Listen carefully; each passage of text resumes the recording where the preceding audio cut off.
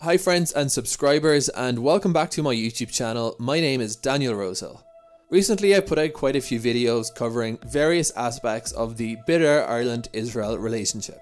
It hasn't gone unnoticed here in Israel, especially as of late, that Ireland is probably the most strident critic of Israeli policy in the EU.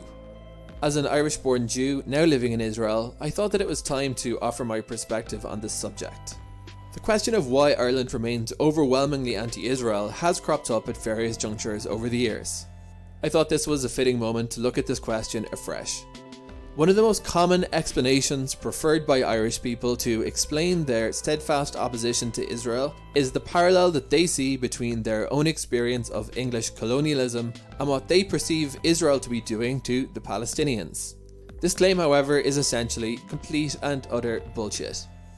Just like the malicious accusation that Israel is an apartheid country or conducting ethnic cleansing, it doesn't take much scrutiny or brainpower to pull apart this theory, although that never seems to stop those intent on bashing Israel. It does make me wonder, however, whether the argument is even offered in good faith to begin with. Let's refresh on some history.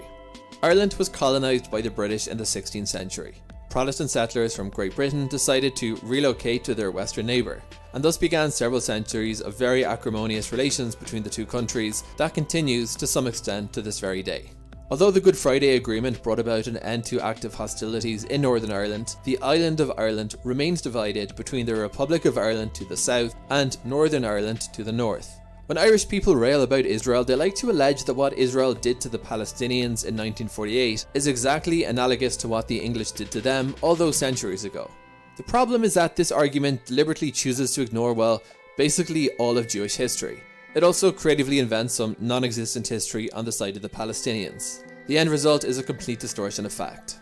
Unlike the English in Ireland, Jews are native to the land of Israel. Judaism, both as a religion and as an ethnic group, began in the modern land of Israel. Even modern Jews who have lived in the Jewish diaspora for generations, long after their ancestors' expulsion from the land of Israel at the hand of the Romans, share a largely common set of DNA. In fact, despite that expulsion after the destruction of the Second Temple, there has been a continuous Jewish presence in Israel from the time of their emergence as a people through to the present day. Even when modern-day Israel was part of the Ottoman Empire, and in fact for centuries before that time, there were still Jews living in Israel.